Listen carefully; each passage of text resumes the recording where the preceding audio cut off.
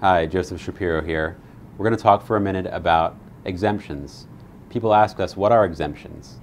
They're the amount of money that you can protect from your creditors while you're in a bankruptcy. Exemptions are either state exemptions or they're federal. You're going to have to talk with an experienced attorney to determine whether the state or federal exemptions are most beneficial to you. Depending on what state you're in, federal might be better. Here in New Jersey, federal is better. In New York, you might want to be relying on your state exemptions. Homestead exemptions are usually the most important. Those protect the equity in your home. So you're going to want to make sure that you get an appraisal and do a liquidation analysis to determine how much equity there is, and then determine whether the exemption amount protects that equity. Again, talking with an experienced attorney is the key to getting your exemptions right.